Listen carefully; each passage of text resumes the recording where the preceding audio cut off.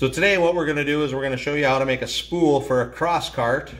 This one's designed for KJ Raycing's variable frame 1 kart, and we're going to show you how to do that, make this spool for about $70.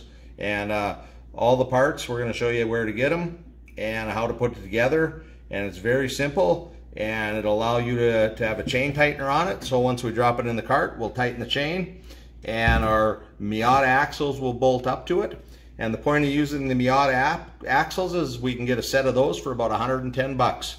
So we get $70 into a spool, we get 110 into a pair of Miata axles, and that's pushing $180 to get that set up. And then we just need to put hubs, so we can put a whole rear end with hubs into a Crosskart for under $300. We don't need to have a solid rear axle. Brand new. And all of our parts are brand new. So that's what today's video is going to show. Okay, so we're going to start out with 2 flange bearings. In this case, we're using 1.25 inches for no special reason. It just seemed like it was more robust than anything.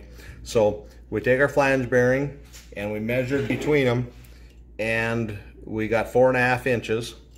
So we're going to take a piece of paper, we're going to trace out this flange bearing on it. We're going to get the holes. And now that we've got that, we've set our compass to 5.5 inches. Here was 4.5. We're going to go to 5.5 from the center of this hole. We're going to draw a line.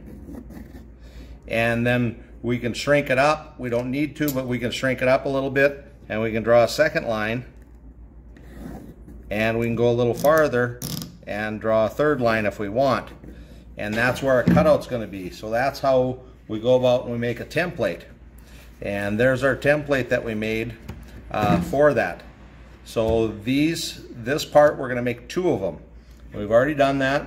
We've made those 2 parts right here. And that's going to allow us to put these on the flange bearings, and then it's going to allow us to be able to adjust the spool to tighten the chain, and that's going to happen here. Now this setup is set up for the KJ Ray kart and the variable frame, so it fits into the spool on there.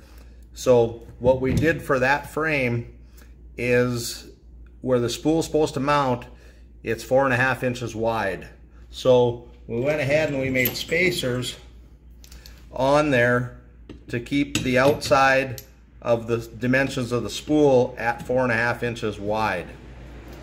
This 4th spacer is actually 1/4 inch longer than the other 3 because these are sitting on 1/8 inch plates.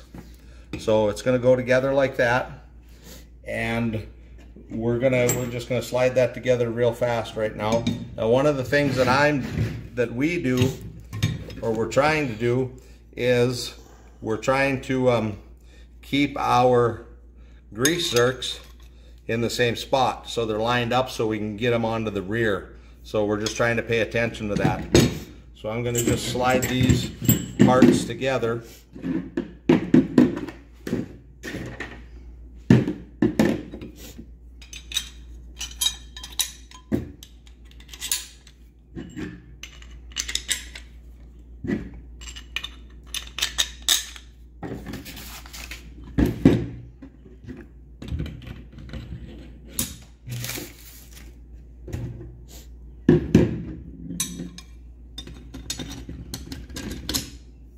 Match up our grease zerks and put that together, and then we'll put on our nuts, and you can see that we have a spool coming together right now with this.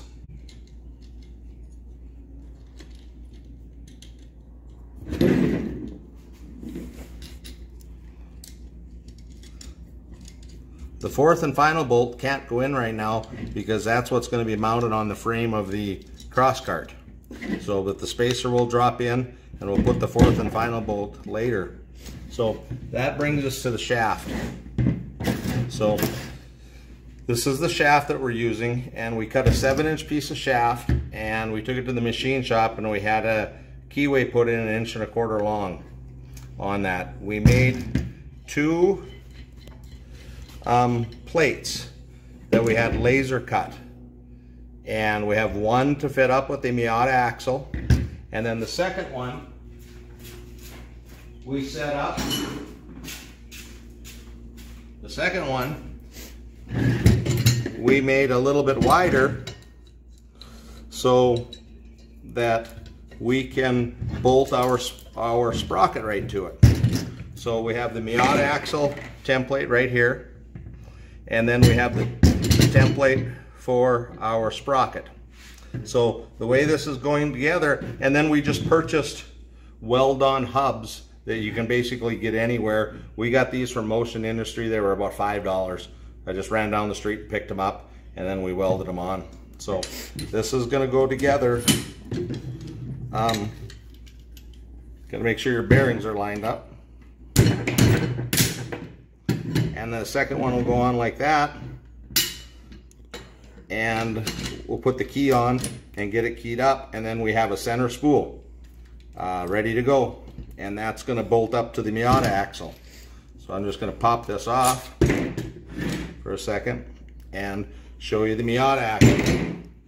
So we have the Miata axles that we purchased, and we did go ahead and we did paint up these portions of it just so they don't rust so bad, because they're going to be really exposed on our kart. The back of the Miata axle has a little bit of a recess on it, so when you bolt that up to the hub, there's going to be a little bit of a gap for the grease cap. So you can put a couple washers back there, and to keep that spaced out so you don't put pressure on the grease cap. We have a 3D printer, so we just went ahead and printed up a spacer that'll pop on there. And we'll put the file for the spacer in the link below, or there'll be a link to the file. We'll also put the we had these laser cut, the two hub portions. We had these laser cut out, and we'll have those files also available for you if you want to use the same files. We had them laser cut. They were about $14–15 a piece to have them done, and so that was real cheap. We had them done local. You can get them done online. There's numerous places. Just search for, job shop laser cutting, and there'll be a few more dollars to have them done online, maybe 20 bucks a piece. But you can get them, you can get a spool set up relatively cheap. So in our case, it was about $15 each for bearings, so that's 30 bucks. Another 30 bucks for the 2 laser cut plates. So that's 60 bucks. $10 for the two weld-on hub things. So that's $70 for a spool. I'm not counting the bushing material and that, because that was just stuff that we had laying around, and most people building a Crosskart should have that type of stuff laying around. The last thing that I do want to mention here is, with this axle, these are self-centering bearings that have locking collars that go in there. So as we're assembling this, we need to put the locking collars in.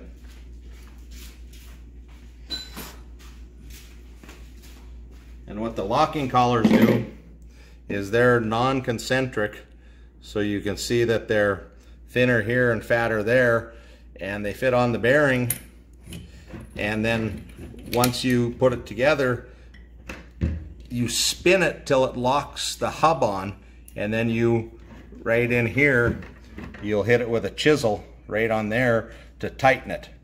And then if to take it off, you hit it the other way. So we'll have 2 of these on there to lock the shaft onto the bearings. So just drop that in. Gets a little tight in here. I know you can't see very well, but that's how they're going to go on, and they're going to lock. We're going to mount this up after we install it into the kart. So just with this one on, it's too big. It's going to be too hard to get it in the kart. So we're over at the frame of the KJ Raycing variable frame 1, and we've added these brackets in here for the spool to sit on. And it looks a little bit different up here because we're actually using a snowmobile engine in it. So the engine's going to sit above the spool, but the spool will mount on those brackets. So we have our spool, we don't have the shaft in it right now. So we bring the spool in and drop it back, and we'll set the spool in place. Get it down in there, get it lined up, work the bolt through, and then we have to place in the spacer in the bottom, the fourth spacer. So we'll get that put into place, and we'll try and get that in.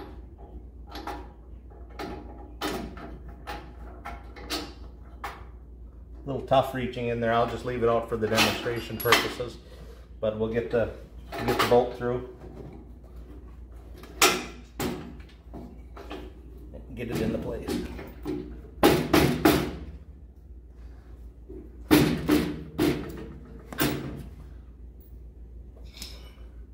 Should be good.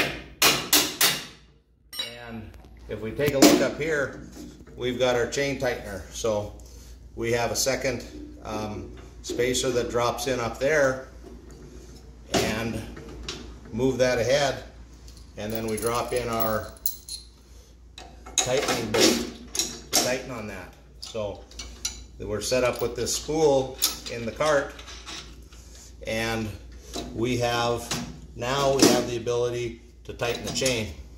So we can take our shaft, drop it back in, line up the bearings a little bit, move during installation,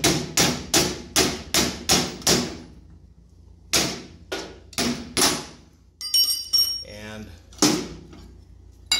we have our second spool. Needs the keyway put in, but we're just going to drop this in, and that's lined up. And I'm going to pull that back off real quick. And what we did for a chain tightener is we have these bolts. So when we pull the chain back tight, we can drive it back with these bolts.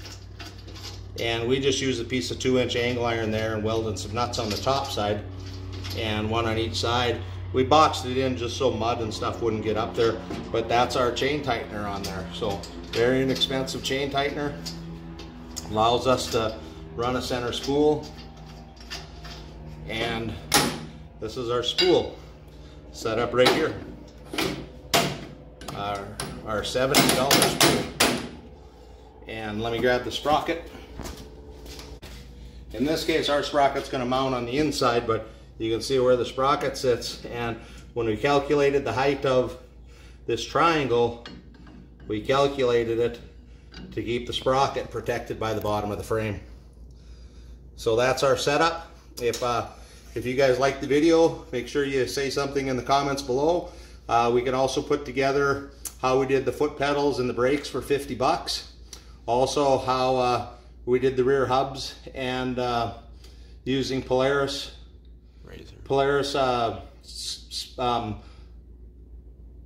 spindles and Mazda Miata hubs to form the rear axle.